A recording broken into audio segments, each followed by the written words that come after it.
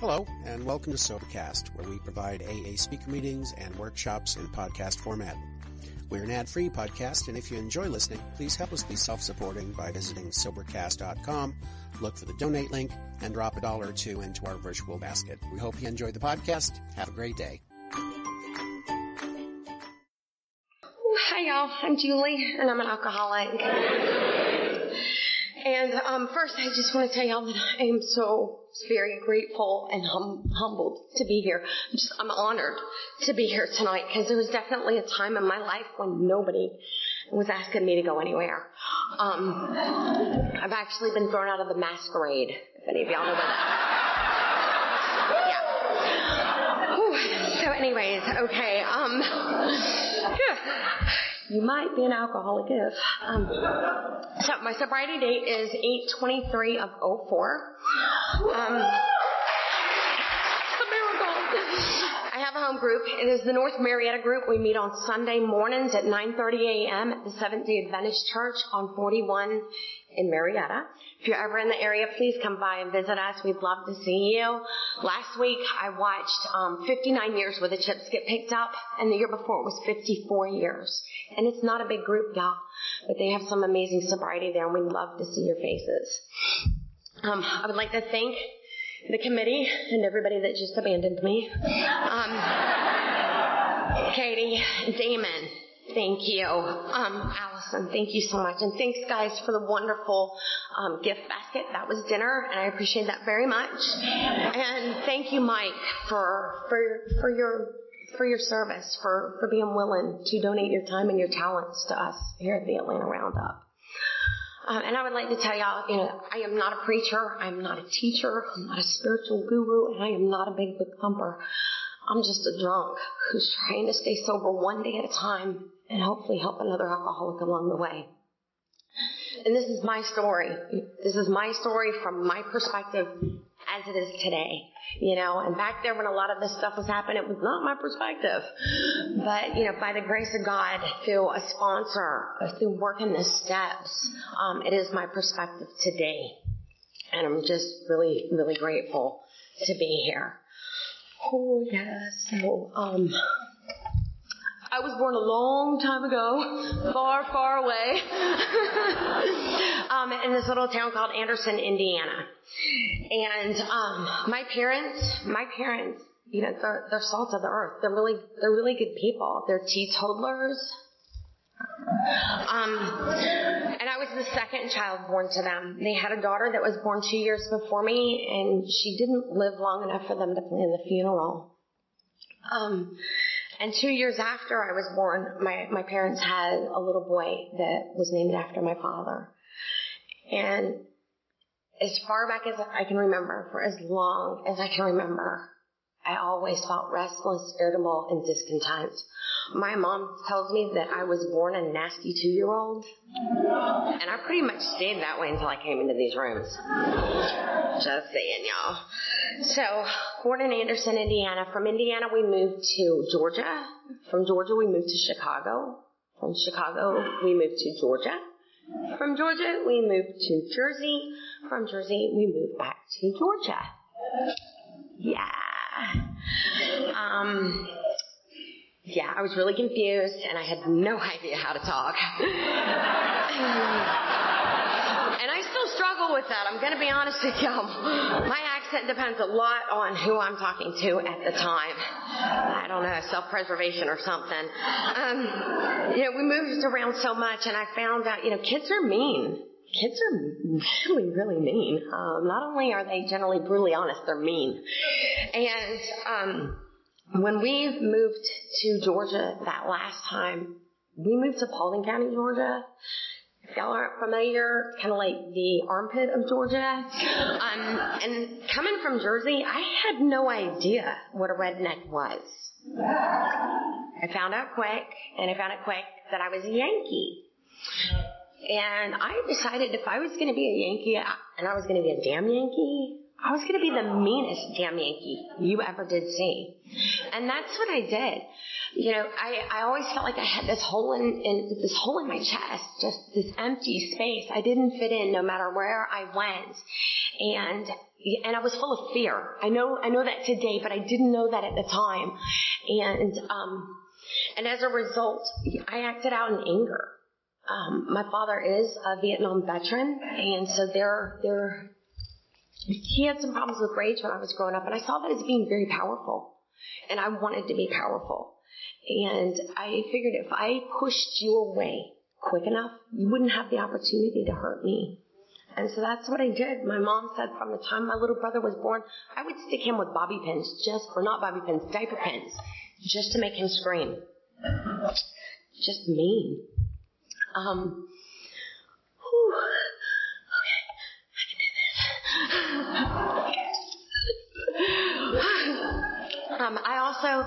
I also got in a lot of trouble when I was young. When we moved to Georgia, my parents put us in Christian schools. And I didn't do real well in Christian schools, surprisingly enough. But they did, after a couple of years, they gave us a choice, and I chose to go back to public schools. And when I got back to public schools, I really excelled. That education that I had gotten in those Christian schools far surpassed the level that they were at in public schools. And kids were mean about that too. And I real quickly decided that I did not want to stand out as being a goody two-shoe. And the first time that I actually forged my dad's signature was when my algebra grade went from a 97 to a 19. And it wasn't because I was dumb. It was because I didn't do anything. I did nothing. I didn't show up. I didn't do the work that they gave me. I was hell-bent on, if you told me to do something, you could be darn sure I wasn't going to do it. And I didn't. And my very first drink, I think I was 14 years old, but I may have only been 13. Like I said, my parents were teetotalers. We had nothing like that in the house. But our next door neighbors, they had alcohol in their house, and they were kind of scandalous anyway, y'all. Yeah. She was older than he was by at least a year or two. They both had previous marriages. Yeah. Those are the kind of people that have alcohol in their house, right? So their daughter and I, actually that's probably was me, decided that we were going to steal the booze out of their freezer one day and try this alcohol. We had no experience with it, but I knew what I'd seen on TV. I knew the stories that I had heard from the bad kids at school. So we stole a bottle of vodka out of her parents' freezer, and we mixed it with strawberry knee-high. At the bus stop waiting to go to school that morning. Again, you might be an alcoholic if your first drink is around 6 a.m. And she didn't like it. She didn't like the taste of it. And I thought that was fabulous because I wasn't drinking it for the taste of it anyway. My very first drink, I set out to get drunk. I set out to change the way that I felt. And by the time we got to school, I had drank the whole thing. And I was absolutely plastered. And for the first time ever in my whole life, when I got to school, I was the most popular girl. I was the prettiest girl. I was the girl with the best sense of humor. I heard an old-timer one-time speaker say, alcohol made her prettier and wittier and tittier. Alcohol did that for me. I'm just telling y'all. There were a lot of consequences to showing up at school absolutely smashed. The police were called. The breathalyzer was failed. And my parents were called. I can't imagine what they were thinking getting called to school to pick up their drunken daughter. They didn't have any alcohol in the house, and I was very clearly smashed. And so my family also was very religious. As far back as I can remember, my dad has always been very involved in the church.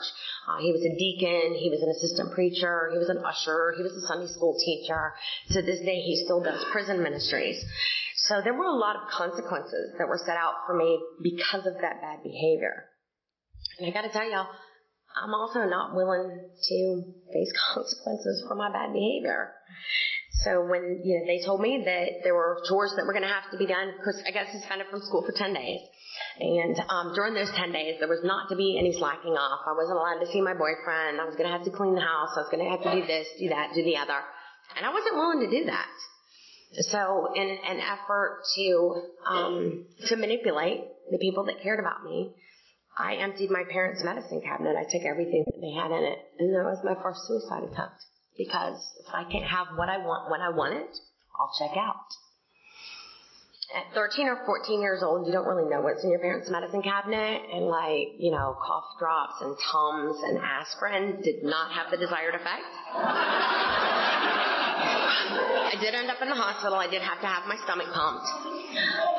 But my poor parents who loved me so much, it just ripped them apart that I would even try to kill myself. And as a result, all those consequences to my bad behavior went away. I was sick. I got to play the victim. Oh, poor pitiful me. I almost died. And so all those consequences went away. And there's still consequences to be faced, right? Because I'm an alcoholic, and I got to tell y'all, I got outside issues too. And everything I do alcoholically, but I also do everything, okay? And that includes boys. And at 14 years old, I found myself pregnant. Bad behavior, consequences of bad behavior, And my parents really wanted me to have that baby and give him up for adoption. I was only 14. But don't forget, you don't get to tell me what to do. And so as a result, I ran away. I found out that in Paulding County, if you have a note from your doctor saying that you're pregnant, you can get married at that age. So that's what I did. I ran away and got married. And honestly, at that age, my thinking, what better way to fix this huge empty space inside of me than to have a husband? He has to love you, right? Okay, so maybe not the husband, but the baby, right? The baby's coming, and the baby's going to love me unconditionally, right? The baby's going to fix everything. And during that pregnancy, I'm going to tell you, I didn't drink. I quit smoking. I didn't drink. I was only 14. It's not like it was hard to not get a hold of alcohol. But I didn't make any effort to get a hold of alcohol while I was pregnant. Okay, so and when he was born, and I held that baby in my arms. I really, really thought that was going to be it. That's what was going to stop my bad behavior. And I'm going to tell you, I'll tell you that after he was born, the doctor sat down on the end of my bed and he cried, and he told me that I would never be able to have kids again. I had turned 15, so I was 15 when he was born. But the doctor said I'd never have children again. And y'all, my thinking is skewed. I'm thinking, woohoo, no more consequences to that bad behavior, right? Yeah. And needless to say, having a baby didn't cure what ailed me. So, his father and I divorced, and I continued on with my bad behavior. I got married again, took another hostage actually. That one didn't even last a year. Because he was an asshole. But during this time, my disease is progressing. My disease is really progressing. Yeah, I worked at a bowling alley in Woodstock. And I did that at 18 years old. And at 18 years old, you could serve alcohol, but you couldn't legally drink alcohol. The drinking age is 21. You might be an alcoholic if you wake up in a hotel room with strangers you don't know. And when you go back to work the next day, you find out you ran up a $265 bar tab that you don't remember. But you know what the consequences to that were? I had to pay the tab. No biggie. No biggie. They let me go back to work. So I was all right with that. And my disease continued to progress, and I began dabbling in other things, and everything else that I did alcoholically. And I was on the hunt for somebody to fix what was wrong. What was wrong? That having that baby hadn't fixed. What was wrong? I still needed something. I still needed something to fix the way that I felt. Did not like the way that I felt. I did not like myself. So I actually found hostage number 3. At this time I got a little smarty off because I'm getting a little older, right? 23, 24 years old. Found me an older guy with a job. And a vehicle. Yes, I did. And I actually went into that marriage telling him that I've got a problem. I've been in front of judges, I've been to doctors, and I've got a problem. So I need you to control this. And what a horrible responsibility to put on somebody. And he was an asshole. He couldn't do it.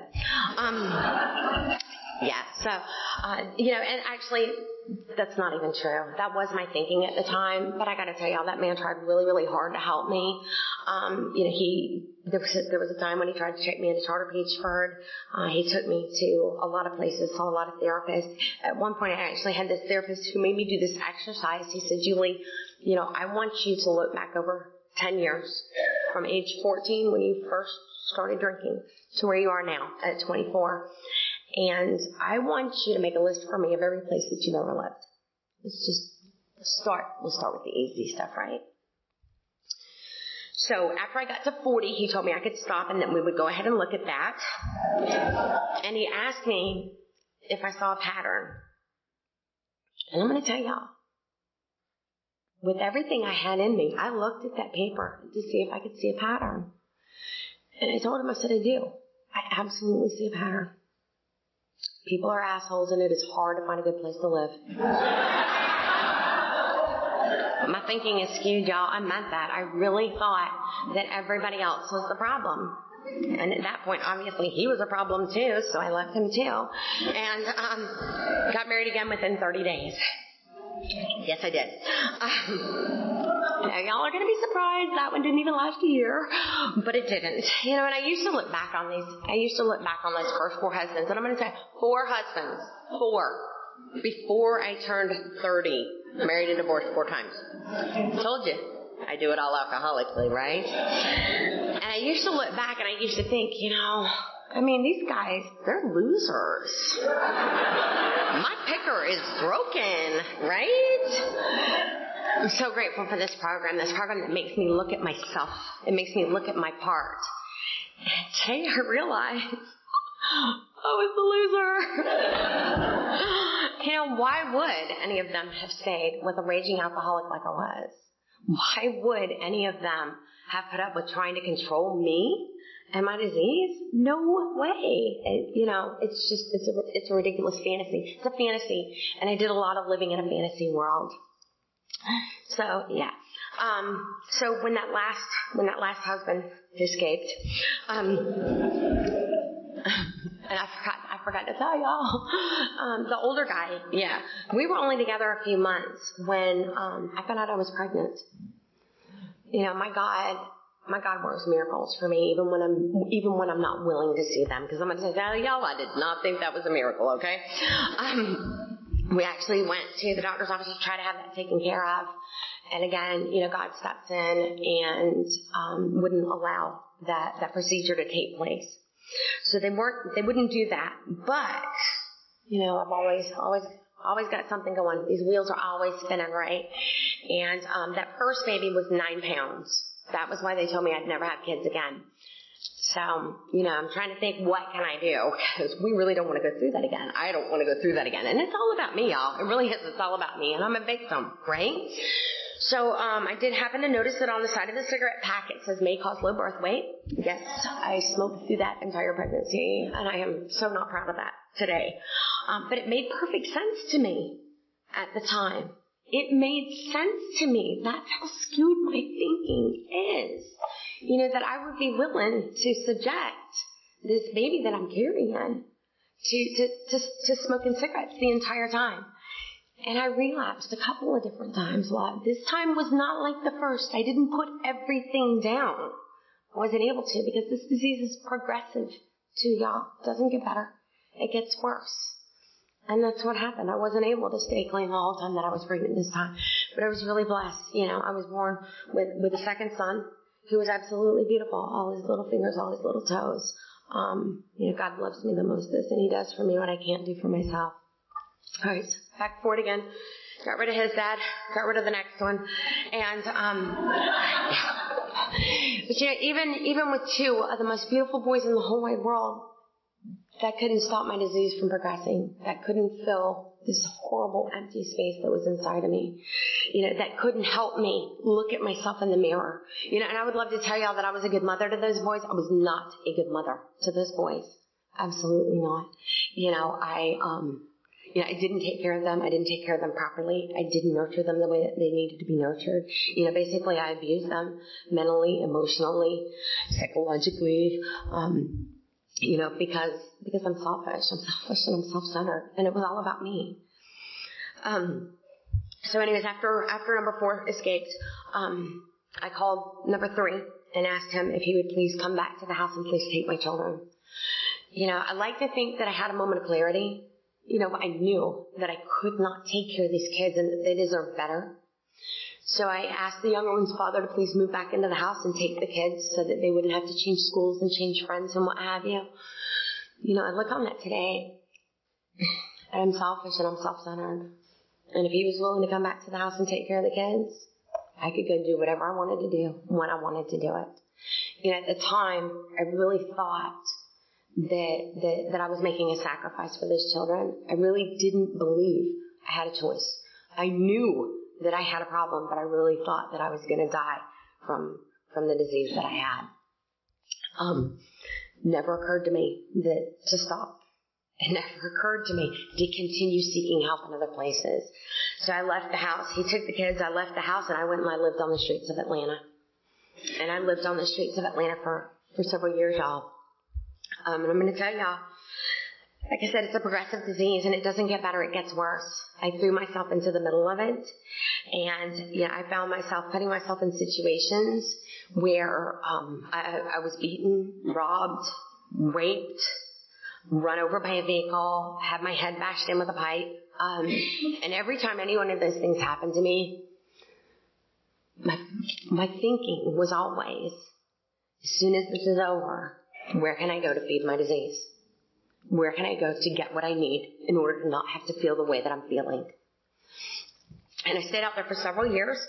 And there were lots of arrests involved. There was one high-speed chase going the wrong way down the interstate. It involved dogs. It involved a couple helicopters. And it actually ended in an episode of World's Dumbest Criminals.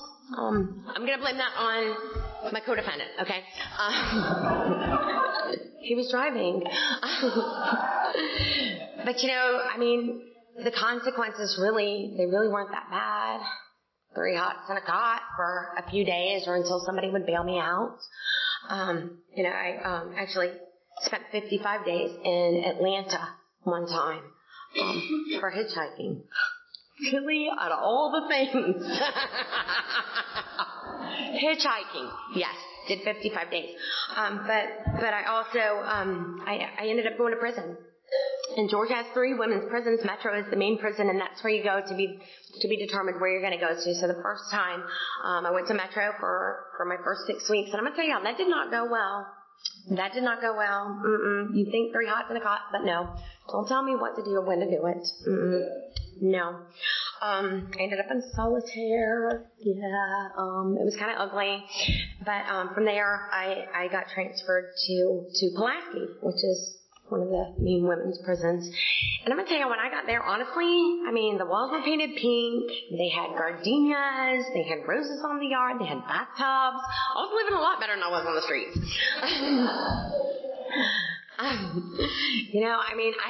I had found myself in a place on the streets where I was willing to stand on the corner and sell all the morals, all the values, all the principles that my parents had ever tried to instill in me in order to feed this disease. And a break in prison for a year, it really wasn't that bad. But I'm going to tell y'all too, they had AA meetings and NA meetings. They had one each once a week. And for those, you could get pick points. And pick points counted toward getting out early. And I went to 2 meetings a week. I couldn't tell you not one topic. I don't remember not one speaker. My gosh, I got an 18-month sentence and I got out in less than a year. And when I came home, my daddy had built me a room on top of his garage. You know, I'd been out ripping and running the streets for years. I hadn't been home to check on my parents. I hadn't showed up for a birthday or a Christmas. I hadn't been home to check on my kids. But my daddy built me a room on top of his garage. During that first year that I was in prison, my mom she sent me a piece of mail every day. I got a good family, y'all. You know, I got a good family. I have a disease. And I couldn't appreciate what I had. Daddy built me that little room and I came home. You know, this disease, it's cunning, it's baffling, it's powerful, but it's patient. And it didn't have to wait very long for me. I stayed home for a month. And after a month, I went back to the streets. You know, I lied to my mom about where I was going, had her drop me off in front of the store.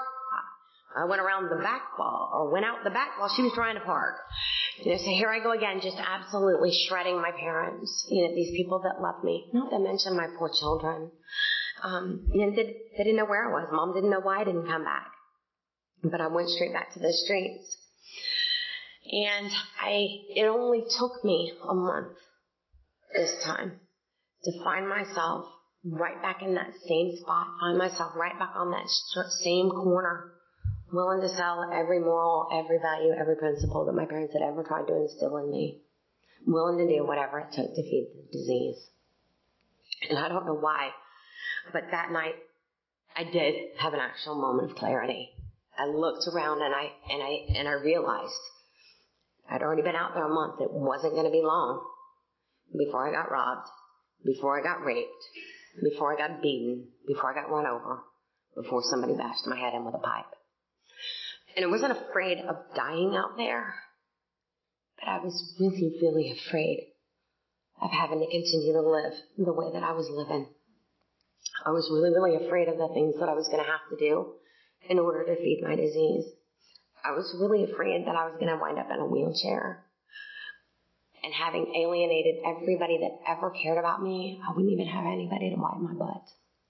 Because that's where I was. I had pushed away everybody and everything that ever meant anything to me. And so when I had that moment of clarity, I went to a church. I was raised in the church. My parents are good God-fearing folks, y'all. I went to a church, but in the hood, they close at dark.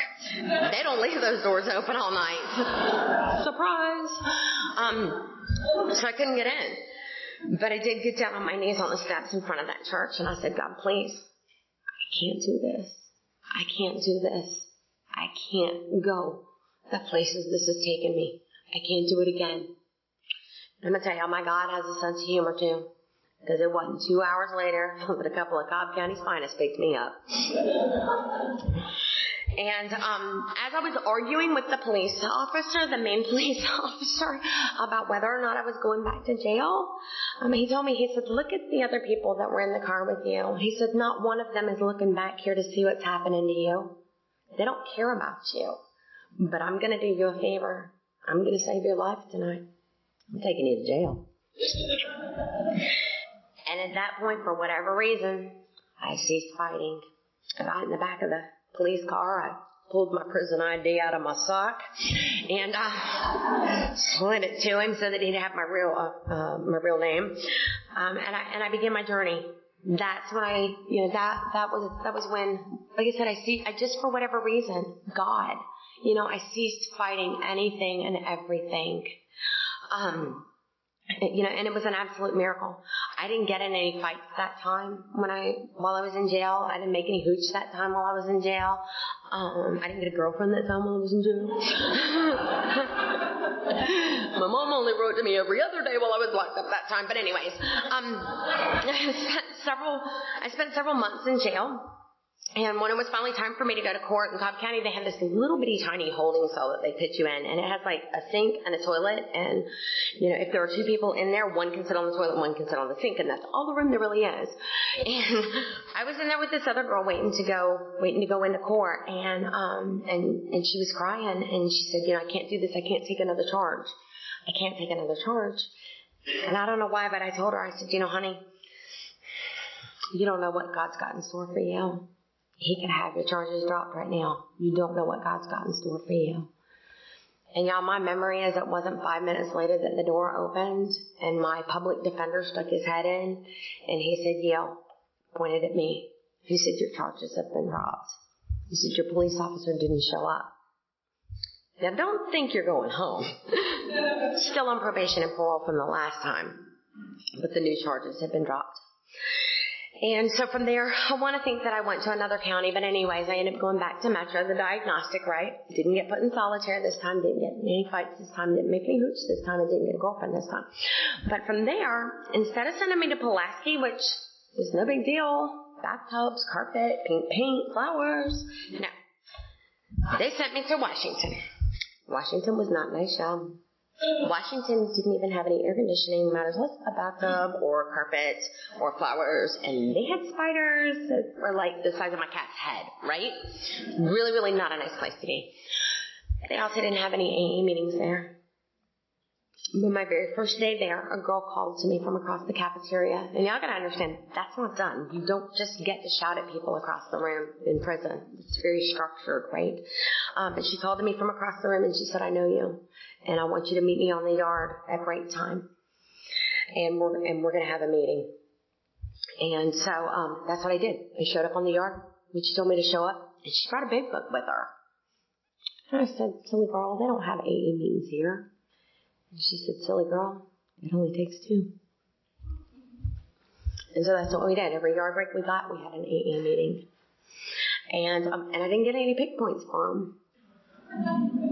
Yeah. But I had some peace and serenity about me that time. I still had ceased fighting anything and everything. And I was okay with where I was. And I actually read that book from cover to cover. And it was really weird because I could relate to some of the stuff in it. I'm not going to lie to y'all. When I got out after a year, I did not go to a meeting. It never occurred to me. My thinking is skewed. It never occurred to me to look for a meeting. But I was mandated to go to substance abuse classes. Thank you, God. And in those classes, I learned a lot. The guy that was mentoring, mediating those classes, he told us, he said, he said, all of you guys that are in here, he said, I'm going to tell you this disease is deadly, and 3 out of 4 of you are not going to make it. So I want each and every one of you to look to the person on your left, I want you to look to the person on the right, and I want you to look at the person in front of you. And then look at yourself. Take a good hard look at yourself. 3 out of 4 of you aren't going to make it. Which one are you going to be? And I heard that. That scared me. And I asked him after the meeting, I don't know what to do. I don't know what to do. I'm only supposed to be here for 12 classes. And he told me he would allow me to come to as many classes as I wanted to come to. And if I wanted to continue to show up after the parole board released me, he would make sure that there was a chair for me every time I showed up.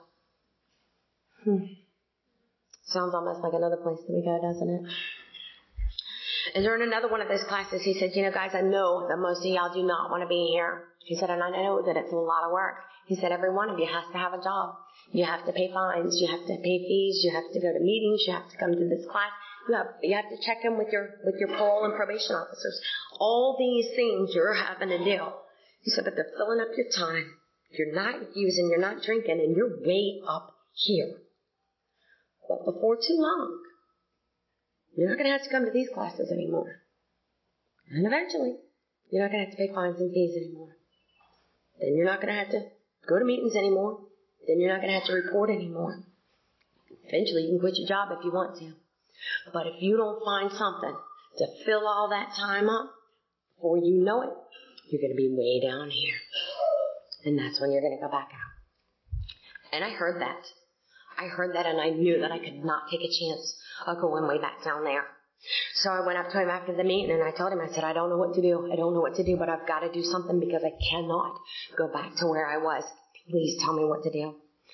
And he put his arm around my shoulder and he smiled at me and he said, Julie, have you ever thought about trying AA?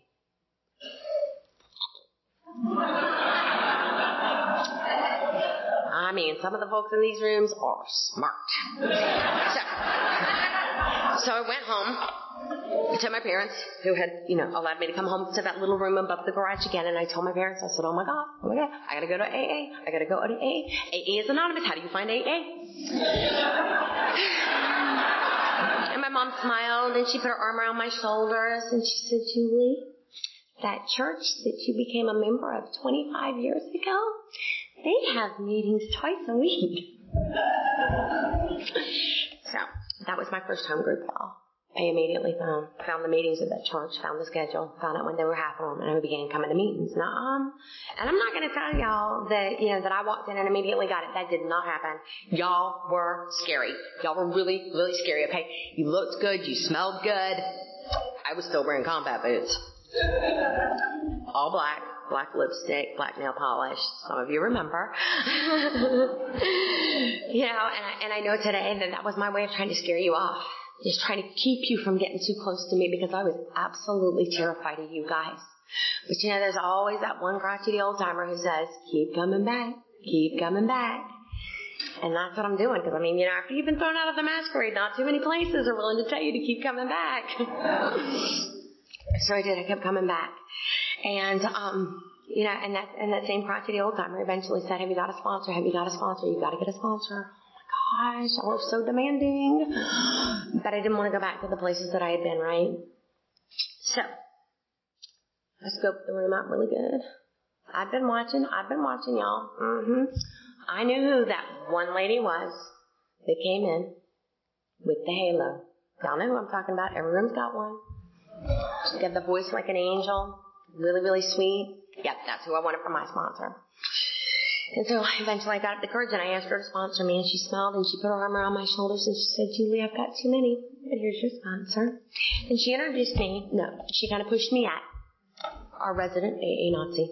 Yes, she did. And I'm just going to tell y'all, I was too scared to run. That's exactly how I got my sponsor. And she asked me, she said, do you want what no. First she said, are you an alcoholic? And I said, no. And she thought about that for a minute. And she said, well, do you want what I got? And I had to think about that for a minute, okay? But she had double digits of sobriety. And I desperately wanted that. And she said, are you willing to do what I did? And I said, yeah.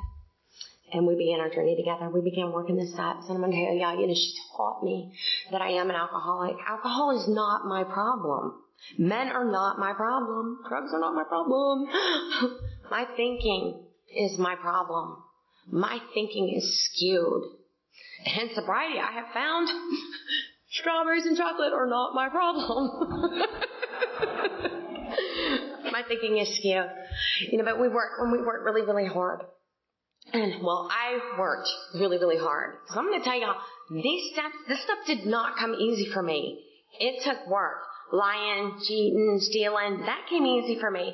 But working these steps, learning to practice a program of principles, learning to have integrity, that took a lot of work. And I guess looking back, it may have took a lot of work on her part too. But she was willing to work with me. She was absolutely willing to work with me. And, okay. So, I think probably about 6 months into my sobriety after being released from prison. And I count that as my sobriety date, y'all, the date that I got out of prison, August 23rd of 2004. But that's the day that I started actively seeking a solution to this problem, seeking what I needed to fill this God-sized hole. But about 6 months after that, my parole officer actually called me. And she said, Julie, your co-defendants from that case that was dismissed have gotten in a lot more trouble. And so those charges are being they're being brought back up against him. And as a result, you're going to be charged again. I'm like, that's not fair, y'all. That is not fair. That was dismissed. Officer didn't show up. But no, that's not how it works. I was going to be recharged.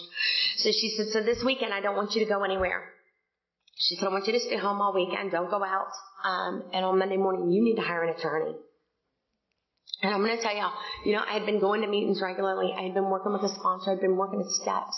And I heard so many words of wisdom in these rooms. I would come home and I would write them on the walls and the ceiling of that room that my daddy had built for me.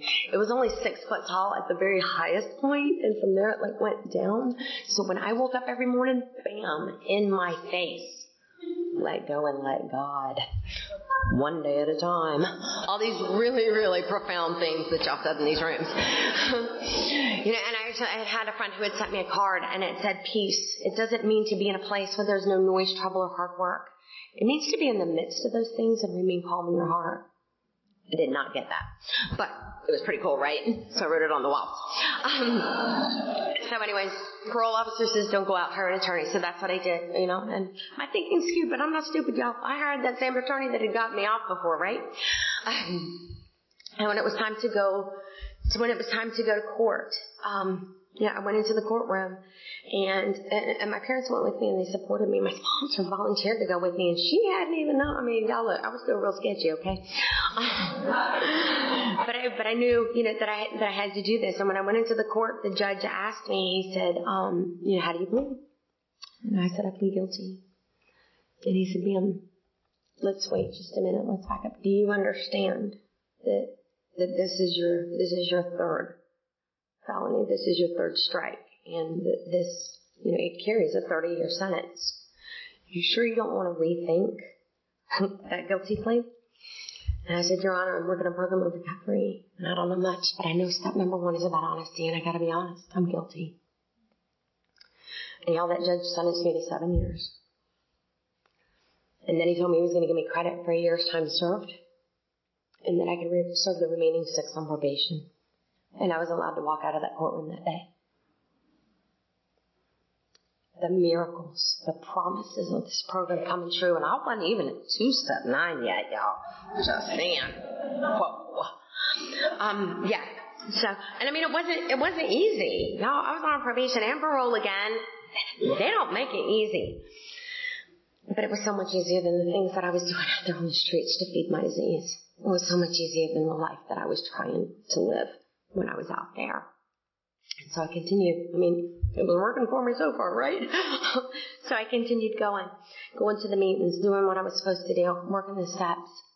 I remember at one point during my 3rd step, no, let's back up just a little bit.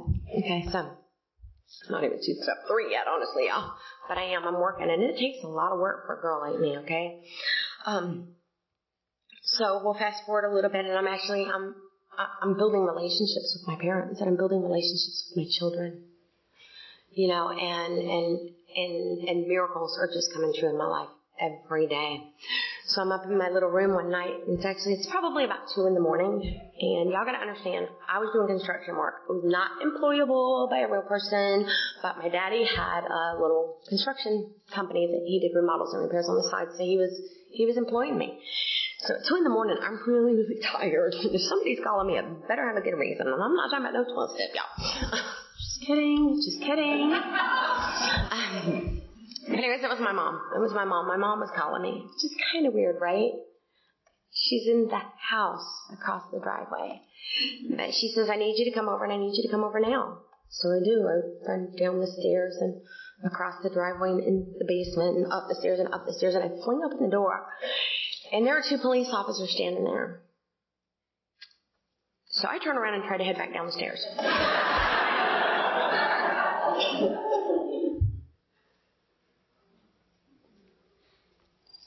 Mom grabs my arm and she says, please don't go. She said, these officers are trying to tell me that your little brother committed suicide, and I need you to tell them that they've made a mistake. This is a family disease, y'all. My little brother died with a blood alcohol level of 0.27. And I didn't even know that he was sick. I didn't even know that he had this disease.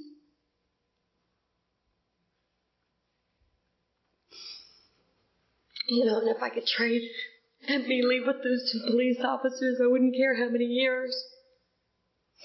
if I could have my little brother back, have him have an opportunity to find this wonderful program, these gifts that have been given to me. Because I'm going to tell you guys, at least 3 out of 4 of us, 3 out of 4 alcoholics are not going to make it. This disease is deadly. It's cunning, it's baffling, it's powerful, and it's a family disease.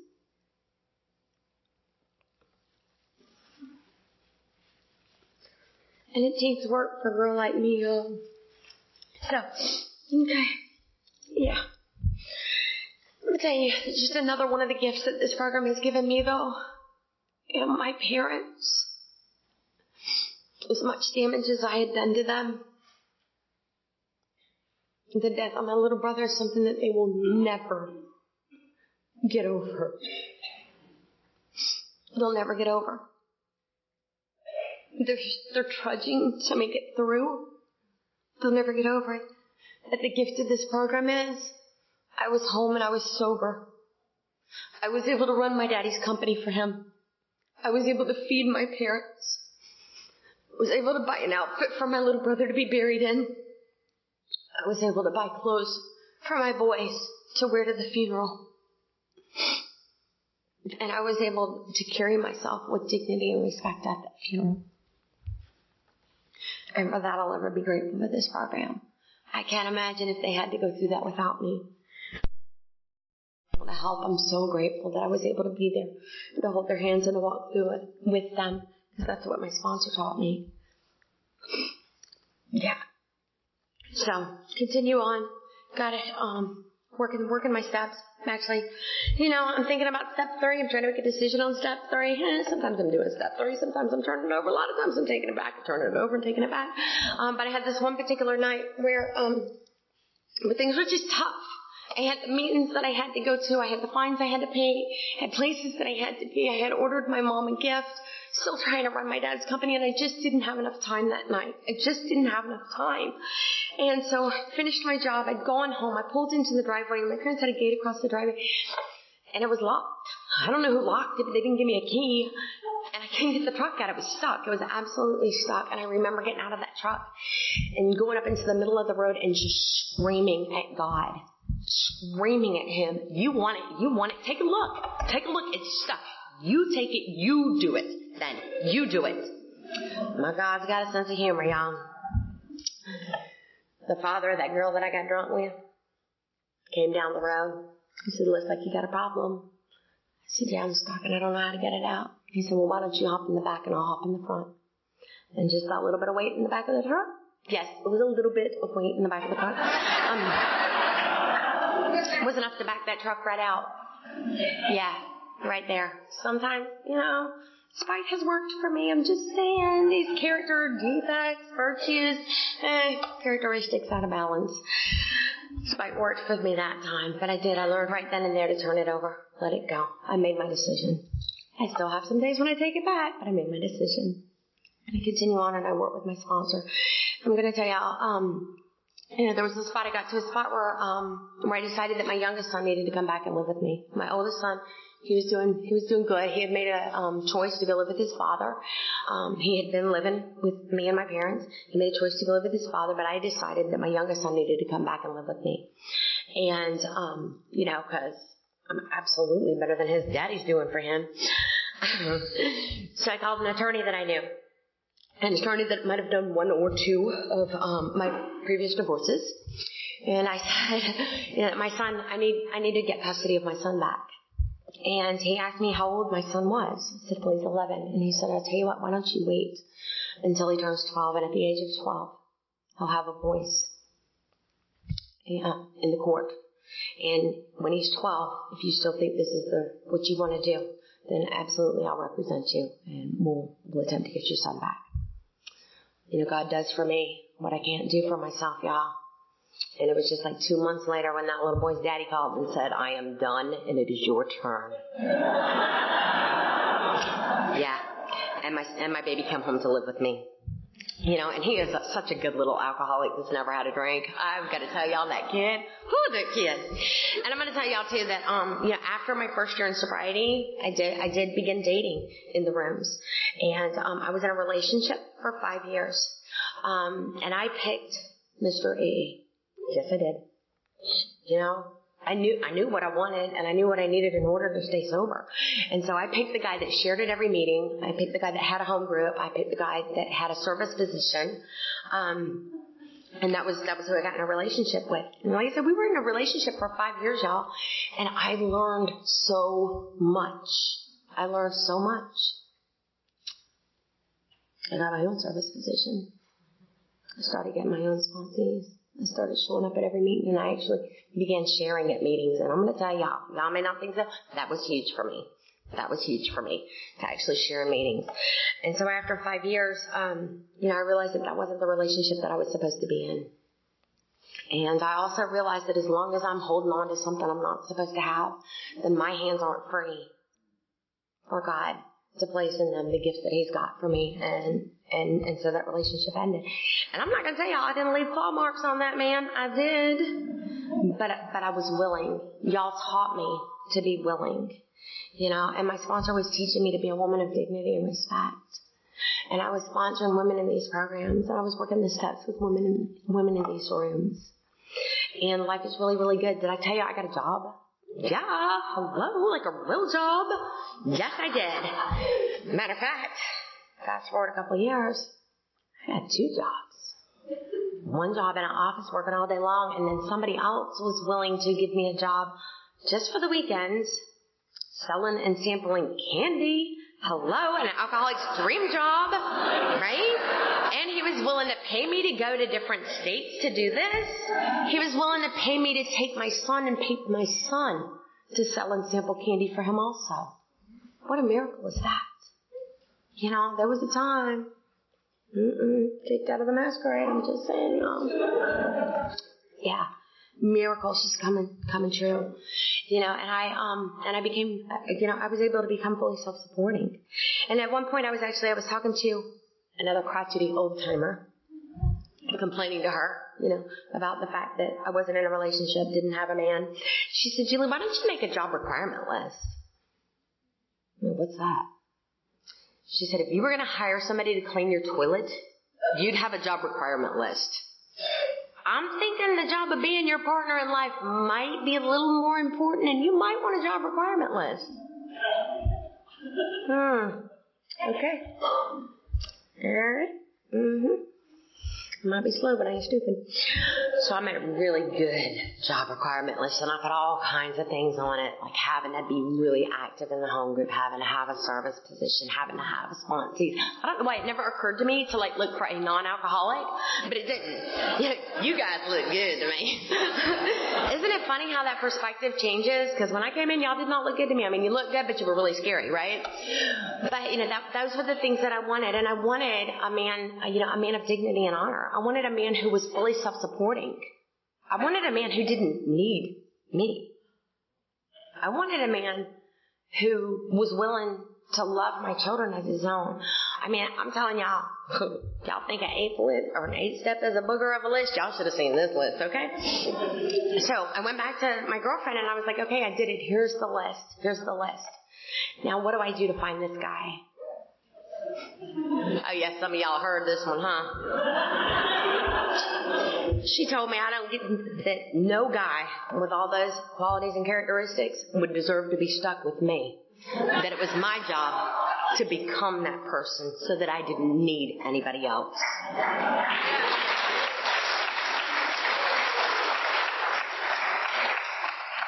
Well, y'all want to talk about work?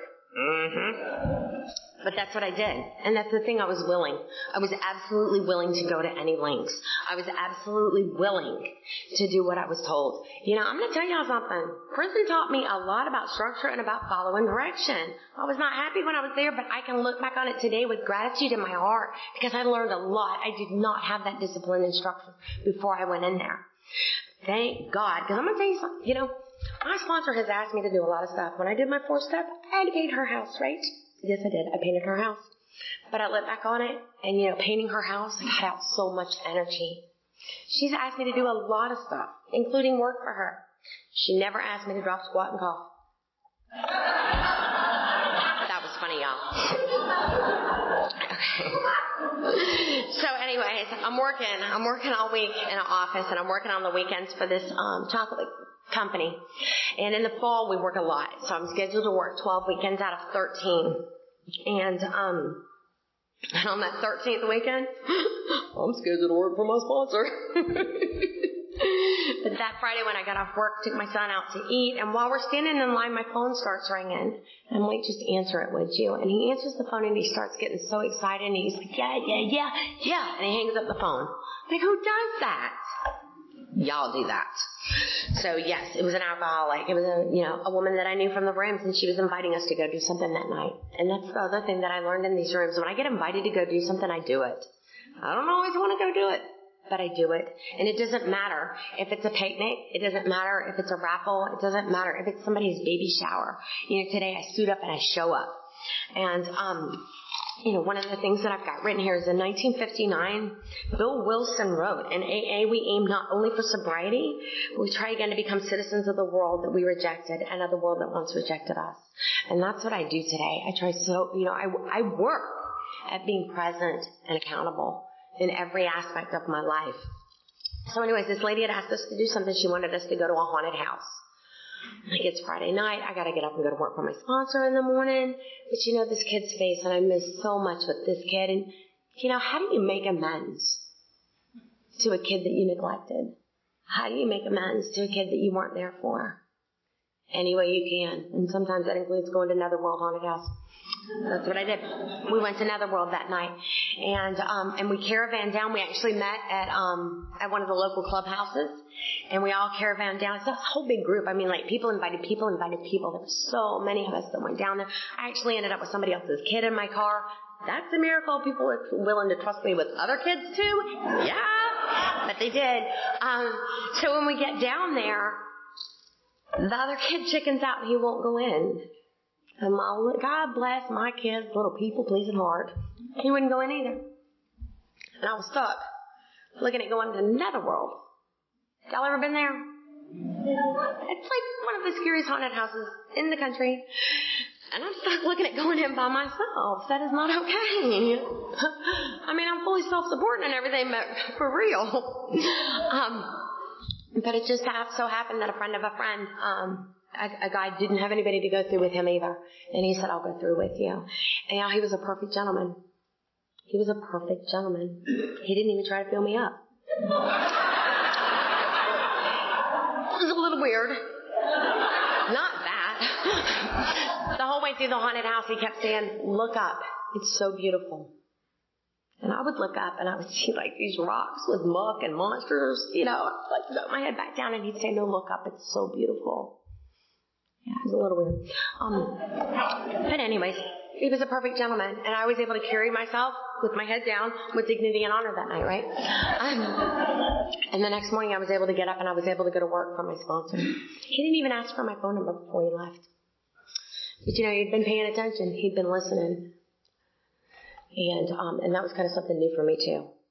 He showed up at my sponsor's job the next day. And he handed me a business card and he said, if you ever want to go to a meeting, give me a call. And he walked away. Yeah. But this girl was quite a bit shy at that time, right? So I waited until I was safely on my way out of state to my other job, before I called him. And actually, I think I waited a couple weeks before I called him. And we talked the entire way. From Georgia to, I think I was going to North Carolina that weekend or something like that, but we talked the whole way. And during the talk, it came up that, what do you do for a living? And I was telling him what I do. And he was telling me that he's a stonemason. And I was like, oh, she wanted me to look up at the stonework. And he said, no, silly. I wanted you to look up so I could see your beautiful face. Wow. Yeah, so, talked to my sponsor about it, and my sponsor agreed to teach me how to date. Matter of fact, she went on at least the first date with me. But then that's what we did. We dated, and and it was absolutely amazing. It was absolutely amazing. We only dated for 4 months when he proposed to me. I know that scared the shit out of my sponsor. But he was a gentleman about it. He had already called my daddy in Virginia and asked for my hand in marriage. He'd already talked to my children about it and got their blessing. And we sat down and we talked about it like adults, which was really new for me too, okay? Because y'all got to understand, 4 marriages and divorces before 30. I'm over 40 now, right? So we sat down and we talked about it like adults, and and I knew that I absolutely wanted to trudge this road with him, but I also remembered the 1-year rule. I said, you know what? I absolutely will marry you, but only if you agree that we can be engaged for more than a year before we get married. And so that's what we did, and we took our time, y'all, and we planned it. We planned it, and we were fully self-supporting. We paid for my parents to come down and stay in the honeymoon suite. And we got married in Helen. And I'm going to tell y'all, my daddy walked me down the aisle. My son, my baby, was the tallest ring bearer you ever did see at 18 years old. And my sponsor danced at my wedding along with my sisters in sobriety. And it was an absolutely beautiful thing. 4 previous marriages. And I don't remember a lot about them. I don't remember anything about any of those honeymoons. But this one, I remember every moment of it. I remember every moment of it. And after we dropped our kids off, because he has 2 kids too, y'all. I'm not just blessed to have my children back in my life. I'm blessed that I have stepchildren now. I mean, what an honor and a privilege is that? Because for a long time, I was not fit to be like a dog mama. Okay? But now I have children and I have stepchildren. So after we dropped our kids off and we were headed out of town for our honeymoon, we were headed into Florida, and there was this one spot where it was an obvious speed trap. There were police cars with people pulled over on both sides of the road. The blue lights are flashing, and I look out over the water. It's right at a bridge, and I look out over the water, and the full moon is shining down on that water. And I grabbed my husband's hand, and I said, you know what? This is it.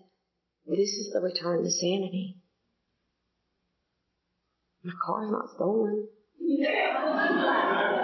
I got a driver's license. I got insurance. This is the return to sanity. I'm not living in that insane life that I lived for so very, very long. And today, I'm going to tell y'all, we have fires in sobriety. My crotchety old friend, he's here somewhere. He knows that. We have fires in sobriety. But today I know what it means to remain calm in my heart. I know what peace is today, y'all. Y'all have taught me that. And today my life is so good. It's not easy. These last couple of years have been really, really hard. Really, really hard. I think it was 2014 when my husband and I found out that I was sick. And in 2015 I had to have surgery done. But I had been at my job for 9 years. Did y'all know if you work for a company that long, they give you vacation and stuff even? Yeah, it was crazy. So they gave me 2 weeks vacation to recover from the surgery, and I had some complications. I ended up in the ER, and after 2 weeks, I knew that I wasn't going to be ready to go back to work. So I acted like an adult. I called my boss and I said, I need another week. And they said, no problem. They actually volunteered to give me another week's vacation time. I took another week. I told him I didn't need the vacation time, but I just needed another week to heal, and so that's what I did. But my God's got a sense of humor, y'all. I was not happy at that company, and I was really struggling with some of the lack of ethics and principles, and my sponsor kept telling me, if you don't do something, God's going to do for you what you can't do for yourself. And the day I got back, after having that surgery done, the day I actually showed back up to work, they fired me on the spot without ever even letting me clock in. And I learned that if you're doing what you're supposed to do, if you have integrity, if you actually stay at a job for a long time, and you get fired, the government will pay you to stay home. It's called unemployment. The truth is, y'all, I wasn't ready to go back to work. I was really sick still. I wasn't ready to go back to work, and I got to stay home for an additional 4 weeks. And I was able to do what was required of me in order to get that check every week. I haven't missed a week's pay since I've been sober. I was able to do what was required of me in order to get that check. And at the end of a month, 4 more weeks, I got an even better job. I got offered a job with a multi-million-dollar company that wanted me to be the face and the voice of that company. Obviously, they didn't do a background check, right? But God is really, really good, y'all. I'm still with that company. I still get to be the face and the voice of that company. Yes.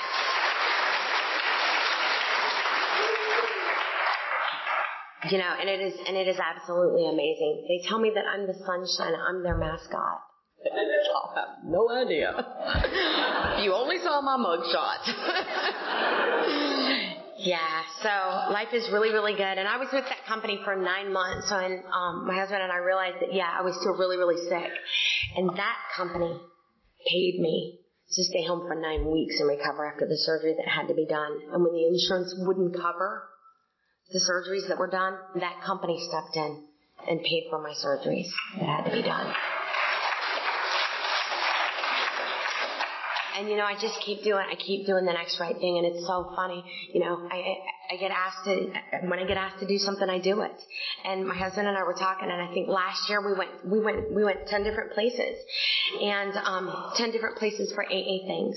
And it was hard because, again, last year I had to have surgery done again.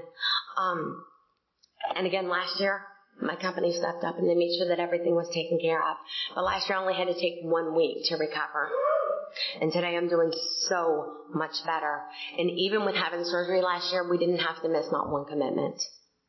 That's what happens when you're working a program of recovery. Today, what is different today, that hole, it's filled with God. It's filled with AA. It's filled with every one of you and your beautiful, bright, shining faces. Y'all have no idea how much I love you guys. I look out here and I see so many faces that I know, that I respect, that I love. All this love and support. And these last couple of years have been they've been difficult. But the miracles haven't stopped. I have a different sponsor today, but I still have an awesome relationship with that first sponsor that did so much for me. And my sponsor today, she's quiet, she's calm, she has this peace about her that I so desperately need. And she understands the medical issues that I'm going through, and she helps me with that. Today, I have an amazing husband that I absolutely adore, y'all, but I gotta tell you something. I don't need him. And you know what? He doesn't need me. Today, it's a choice. We choose to be together, and we choose to trudge this road of happy destiny together. We have an amazing life together. This girl, that guy, we bought a house last year. Woo! Y'all, that is huge, okay? I never actually had bought a car before. We bought a house. We have a garden. We have a cat that showed up and decided it wanted us to be its people. I found out last week that my stepdaughter's going to have a baby. And she was so excited and proud to tell me. I'm still not sure how I feel about that. Because it's still all about me sometimes. But I know that no matter what life throws at us, we can do this together. As long as we remember that our relationship is what it's important. Me and my feelings, not so important today. I realize that sometimes I still get stuck in that fantasy world, But what's important is what we have in these rooms. What is important, is the person that I've grown to become. What is important, today I have a relationship with my parents, with my children. My daddy is so proud of me today. And that's amazing because there was a time he would go into prison and we would get together with all his little minister friends and they'd be like, so my child is going to Yale. My dad would be like, yeah, my daughter's at Washington. She's at Washington. Today he's proud of me. And I'm so very grateful for that. I believe that God brought me into these rooms. These rooms brought me to God, and together y'all have filled that huge empty soul, that place in my soul. Today I look in the mirror, and most days I'm all right with what I see looking back at me. A lot of days I admire and I respect the woman that I see looking back at me. Today, my life is so very, very good. I just can't even tell you. When the book talks about being rocketed into the fourth dimension, I feel like that's where I am. I am absolutely amazed when I look around, and it's because of you guys. It's because of these rooms. It's because of these steps. I wouldn't be here without each and every one of you. And if you're new, you're just coming into AA, I'm telling you guys, did y'all hear my story? If I can do it, you can do it. Just don't give up 5 minutes before the miracle. Keep coming back. It works if you work it. Thanks for letting me share that.